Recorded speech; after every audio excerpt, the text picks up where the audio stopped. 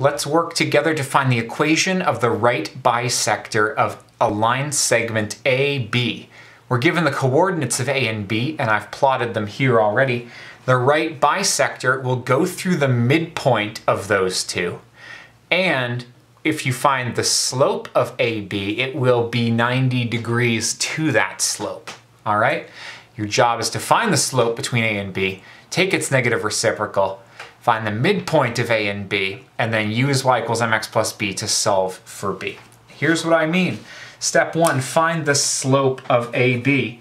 The slope is y2 minus y1 over x2 minus x1. That's 10 minus negative 6 over 4 minus 10. What do I get here? I get 16 over negative 6. That reduces to negative 8 over 3. That's the slope from A to B. That makes sense because it is going down, right? What that means is that the slope of the right bisector is, flip the fraction 3/8, flip the sign negative to positive, the slope of the right bisector is positive 3/8. We know that it is at a right angle to AB because it is a negative reciprocal. Cool? Step 3 is to find the midpoint of AB. This is a capital M for midpoint. The formula for that is the average of the x values, 4 and 10, and the average of the y values, 10 and negative 6. When you take the average, you add them and divide by 2. 14 over 2, 4 over 2, 7, 2. Does 7, 2 look like the midpoint of AB here? 7, 2? Yeah, you know what? I believe that that's the midpoint of this line segment there. That makes perfect sense.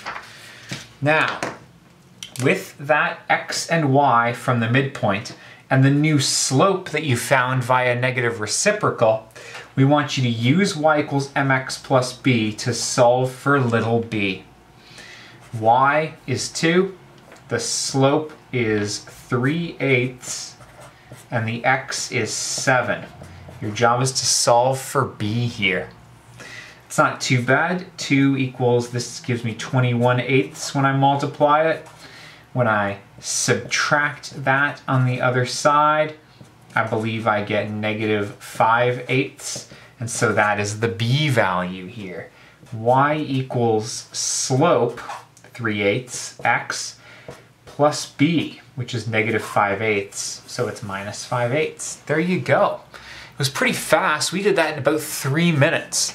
Your job to find a right bisector is to find the slope between the 2 points you're given and take its negative reciprocal. That takes care of the right portion. Find the midpoint. That takes care of the bisector portion. And using y equals mx plus b with that point and your new slope to solve for the new y-intercept, like y equals mx plus b form of the equation there, is how you get the equation itself. It's all here in the question. No surprises, ain't no fictions. Best of luck to you.